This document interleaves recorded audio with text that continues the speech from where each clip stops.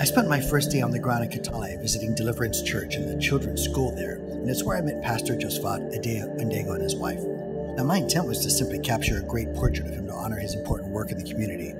Yet every time I had him in front of me, I felt as though I was coming from a place of inauthenticity. I stepped away to shoot some photos of a group of the kids who were singing outdoors in their red uniforms, and that's when the pastor walked over to me. He's a seriously tall guy, so when I saw all of these kids surrounding him, I just knew this was the moment. One of my favorite shots in Kenya captures the moment of the pastor as he's literally engulfed by school children, only moments before I had to reach in to pull him up for air.